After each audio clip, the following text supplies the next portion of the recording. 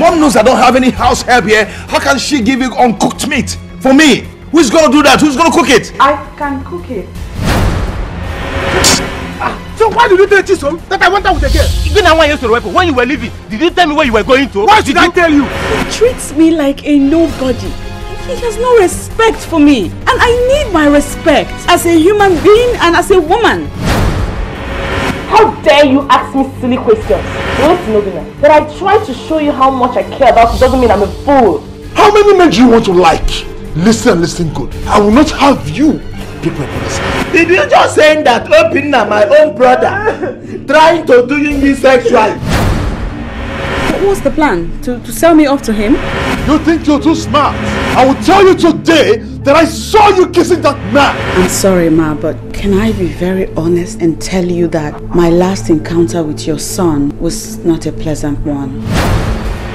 If you take this thing back and air, what's the girl? If you don't talk, you know one of those cheap girls that needs money from their man for transport fare. Gina, what are you insinuating? Do you know what I suffered to bring that boy from the village for you? A boy that has integrity, a boy that doesn't lie. If I catch Obinna, I'll kill Obinna and use his sobolo to do GRY for Bukwidana. Avoid you. You say you fighting me?